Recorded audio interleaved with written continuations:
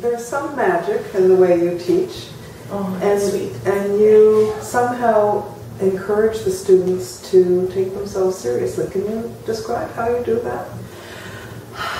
Well, magic, I think, is important in the world anyhow, Lola. I mean, maybe that's what we're here to do, is create magic.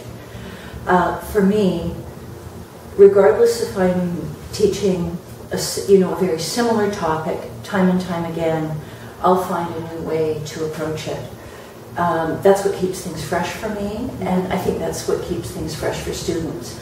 Sometimes I'll ask and say, listen, do you want to do this again? Do we want to talk about landscape proportion again? And the cues will maybe even come from them and say, I think so. We haven't done this way before. Sure, let's try this. Or could we talk about maybe landscape from a different color perspective?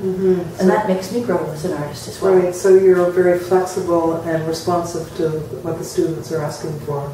I think we have to be. Yeah. I think that's why we have students for a long time.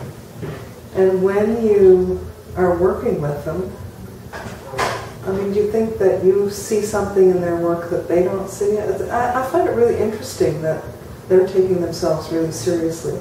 And that doesn't always happen. I mean, many of our students do, but more in your class.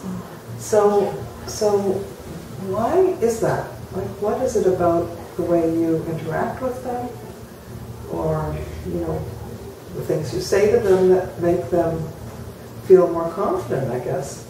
But one of the things that we do at the end of, I would say 90% of the classes, is have a critique. So sometimes the evening classes go a little longer than the actual time allotted, but I don't mind. I find that what the students say is that they find the critique the most important part of the class, or one of the most important parts of the class. And that doesn't mean it has to come from a negative perspective. As we were talking about magic earlier, there's magic in what people are doing. And I often say, during the process of a class, you couldn't be doing anything better than being here with your paints out and working on your ideas and being creative. So I think the critique is a big part of it. I mean, it certainly was a part of things when I was in university.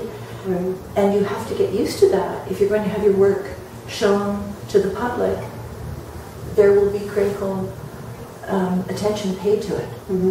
Interesting. And can you identify in some of the students,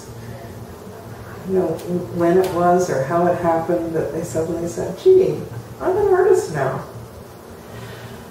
Is there a moment, or is it so gradual that you actually can't perceive when it happens? I think it's a little bit gradual, I think it may even be something as simple as, I'm afraid to sign my work on the front. And then, we have a discussion a year or two later, how should I sign my work? I mean, that seems like a really small thing. No, but that is a statement of confidence. Yes. Interesting. So, can you describe some of the students who have transitioned from being, you don't have to name them, but from being amateurs to seeing themselves as professionals and actually selling work? Absolutely. And, in particular, when I'm teaching a contemporary painting class, that's really where folks seem to end up. I have a couple of folks that are lawyers, one woman in particular, and in fact I think her work is featured on the cover of our brochure. And one evening she brought in some lovely heavy body gold acrylic paint. And everyone else started sniffing around, and they were fascinated by this paint. And the work that she created with this paint just sort of spun out of her fingers like gold and like precious metals. She's remarkable. There are a couple of folks that have come from sales and IT backgrounds, and I think that they've made remarkable transitions. And often they were folks that were told, what you really need to do is get a business education. You can't make a career out of art.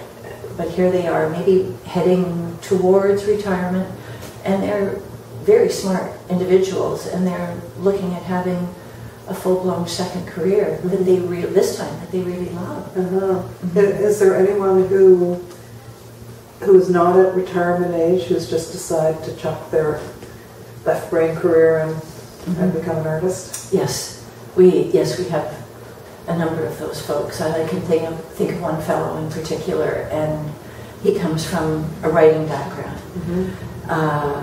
And I would almost describe his work with a little bit of a feeling of sort of an outsider approach to art making. And to me, one of the most important things about teaching is to never take the you out of your painting. I'm not looking to create a number of artists that do work just the way I do. I'm changing all the time. You know, I'm looking at new media now, and some of these folks are. This fellow's remarkable, what he's created in a very short space of time, maybe 2.5 years. So he's gone from being a professional writer to being a professional artist. Yes, yes.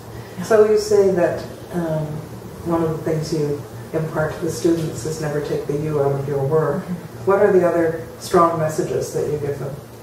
I think to be positive about your work, really understand, even if you've come from a critical life, and I think we can all relate to that somehow in terms of what do you mean by critical life? Well, in terms of our world experiences, you know, life is remarkable, but it's not always easy.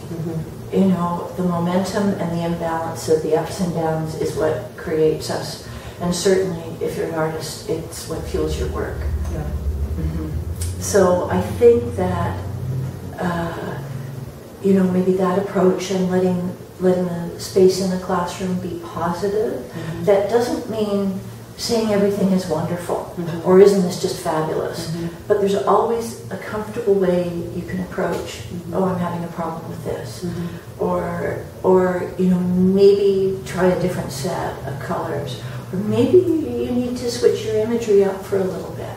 You know, there's always a positive way to approach what you're doing. Right, so it sounds like you're always creating new possibilities for your students that they might not be seeing for themselves. Yes, and I would say for myself as well too. Yeah, you're very lucky. I am. Yes, I really am, Lola. Absolutely.